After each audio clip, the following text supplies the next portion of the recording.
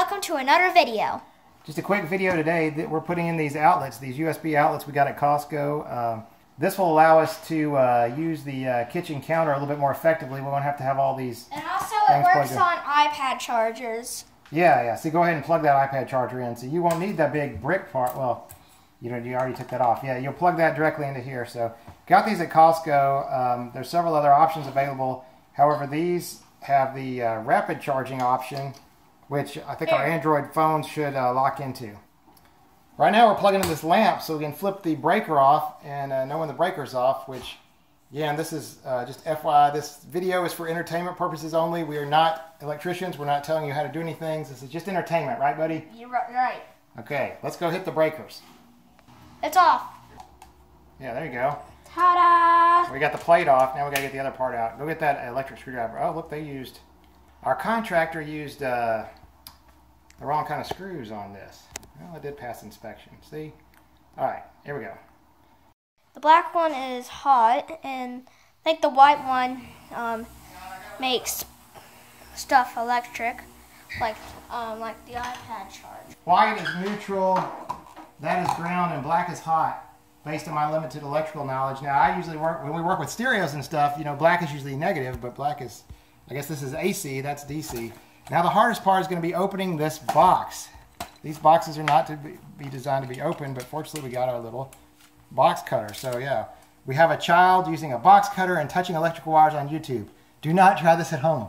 It's actually pretty easy to open this. So my apologies to Costco, it's easy to open. If you're watching it. Now we got that on, we just got to put the plate on.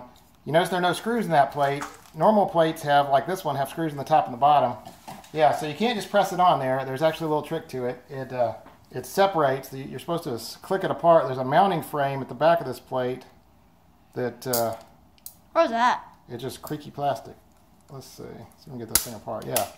So you actually put this part on first and then snap the other thing on there. Doesn't look too bad. Hey, what do you say? All right.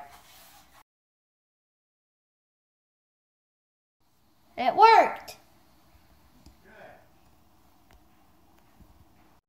So here's the problem. We've got an LG phone that's plugged into a power brick, and it says, hey, fast charging is working.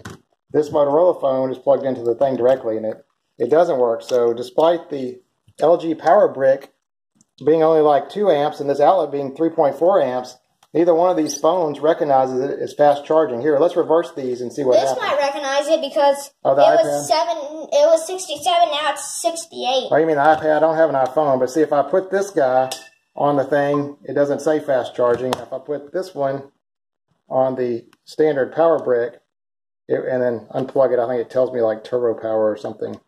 Somewhere in here it tells me it's a fast charger. Yeah, turbo power. So despite claims on this thing that it's rapid charging USB, 3.4 amp USB, and my fast charger is only, forgot how many amps. The Costco outlet does not work with these LG or Motorola phones, and even the one I'm filming this on now doesn't work with that either. I don't know that the iPad indicates whether it's fast charging or not, and I don't know that the fast charging, I mean, it ought to be generic. It's a USB port, unless there's some sort of weird little signal or something going in there, so I'm not actually sure why that's not working. We're also going to try to power up the old Raspberry Pi here, and that looks like it's going to work just fine on this. Which again is a 3.4 amp outlet, so I'm not sure why the phones aren't recognizing it as fast charging. Let's let it boot up Windows here. Yeah, this thing is powering a touch screen and a Raspberry Pi off just one USB outlet. It's got plenty of amps for the Raspberry Pi touchscreen display and the Raspberry Pi itself. And the Blue Iris web interface is so nice, I really didn't need to write all that C# code. The iPhone is still charging. See you next time for a later video. You mean another? Okay. Bye. Bye-bye.